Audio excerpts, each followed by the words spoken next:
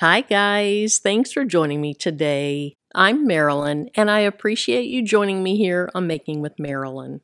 If you haven't seen one of my videos before, I usually start out by showing my face, but today we're going to do something just a little bit differently, and that is to show you what issue I made this video to address. When you use the rotary attachment with a WeCreat laser and you're trying to do tumblers, there is a non-working area up at the top of the tumbler.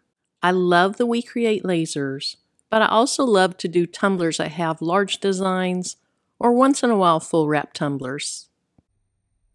I wanted to see how large this non-working area was, so I put a piece of tape on my tumbler and I kept refreshing until I found exactly the size of the non-working area. In the end, I found that it was about 1.75 inches. Now, if you're wanting to center your design on a tumbler and the tumbler's only 8 inches tall, that only leaves 4.5 inches for your design. It would be really small. Something like this. Well, I ended up seeing somebody on YouTube use an attachment to move their tumbler out into the working area, and that's what I'm going to show you today. Here's the extender that I bought to use on the WeCreat lasers. It came in a 2-pack and it was about $15. To use it, I cut some 3/4 inch PVC pipe and I cut it at 6¼ inches long. Now these extenders came with a type of tape that you put around the PVC pipe, but when I used that tape, I couldn't actually get the PVC pipe down into the extender. So I ended up just using some heat-resistant tape because it's what I had on hand. After that, you put the PVC pipe down into the extender and then tighten up that thumb screw. Now it's ready to use. The set of feet that I'm using is one of the sets that came with the WeCreat Vista. To get your attachment into the cup, you squeeze the attachment together so it fits inside. Push it down into the tumbler. As long as it's beyond that non-working area in the WeCreat Make It software, you're good to go. Now I'm going to place the PVC pipe over the feet, making sure that it's pushed all the way up against the base of the feet.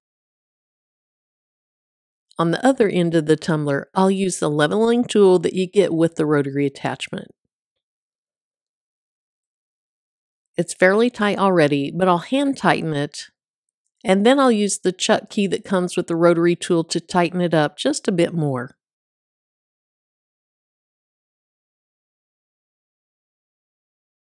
Now I want to make sure the tumbler is level and plumb to the laser hood. First I get it level, so I adjust the leveling tool until the air bubble is between the two lines of the level. Then I look at the tumbler from the end and I can see that it's not plumb to the laser head. There was more space between the tumbler and the laser head toward the bottom of the tumbler. So I slide it over closer to the laser head just a little bit until it looks plumb. I rotate the tumbler a few times to make sure it's rotating smoothly. And then I check one more time to make sure it's still level. Now I'm in the WeCreat Make It software. I start by clicking on New Project. Then to bring my design in, I click on File and then Import. I find the right file, click on it, and then click on the Open button. This image, which is a steampunk cat, came in a lot of bits and pieces.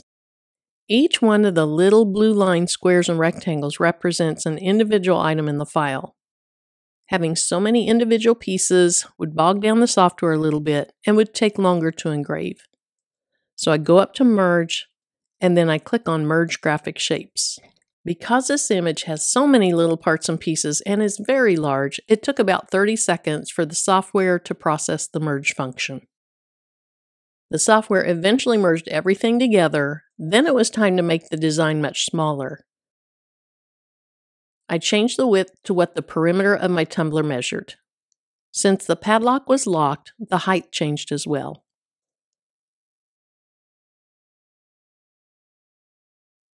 Then I added a rectangle around my design and changed it to red just to see what the design would look like on a red tumbler.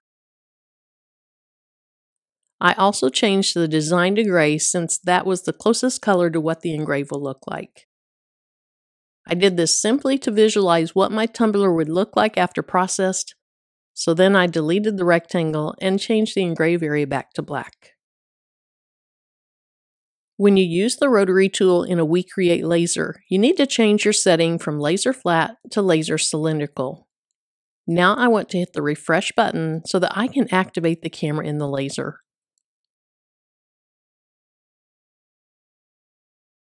I will adjust the size later, but for now I'm going to work with some more settings.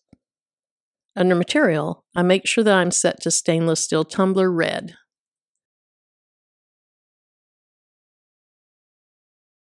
Then it's time to add the perimeter or the circumference of the tumbler.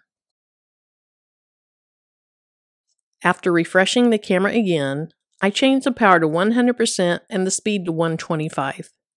This setting has worked well for me on these tumblers before, but you might find a setting that works better for you.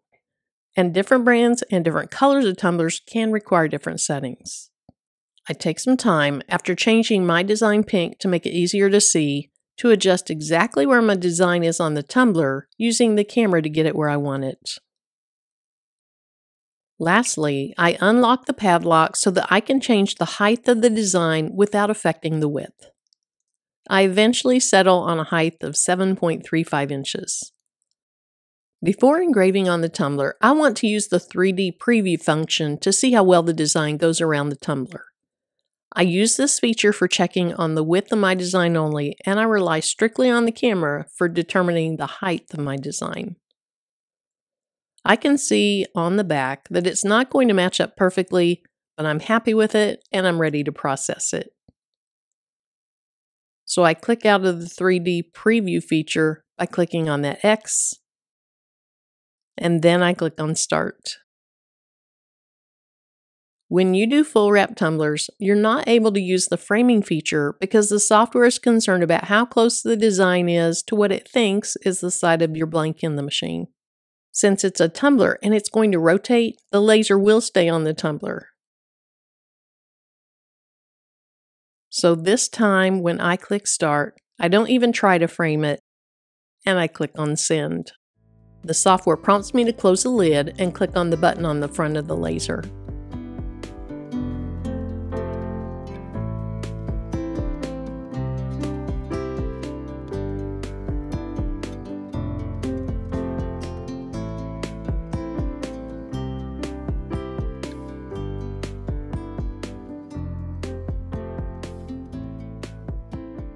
I was happy with the engrave, so I went ahead and clicked on Complete.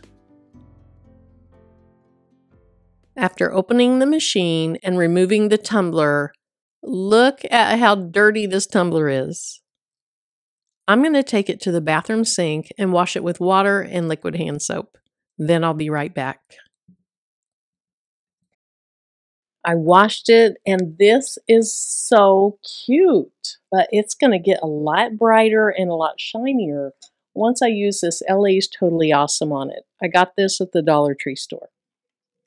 I'm just going to spray it on. When you spray this on, just let it sit for a little bit. It does so much of the work for you. After it's sat for just a little bit, then just wipe it off. Now, do this over the bathroom sink.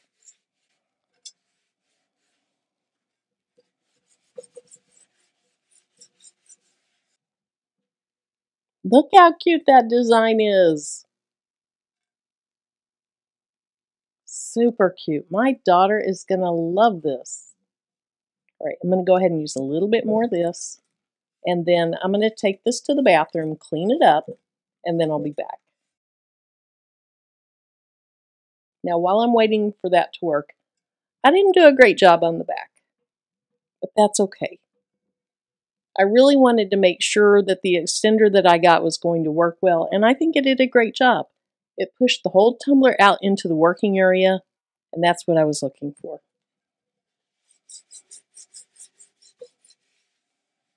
All right, let me go ahead and wash this up, and I'll show it to you. Here's how it turned out, and I think it is adorable. Now, the light that I'm using makes it look a little bit weird, Makes it look darker in areas, but if I turn it, you can see this whole thing engraved. It is really, really cute. I think it might look better on a darker tumbler because there's so many fine details, but I know my daughter's going to love this, and I love it too. I hope you enjoyed the video or you learned something. Remember, if you're interested in one of these WeCreat Vistas, the early bird pricing ends on October 14th or when supplies run out. I really have to say, for a 10-watt diode laser, I have been thrilled with it. I hope you enjoy the rest of your day, and until my next video, bye-bye.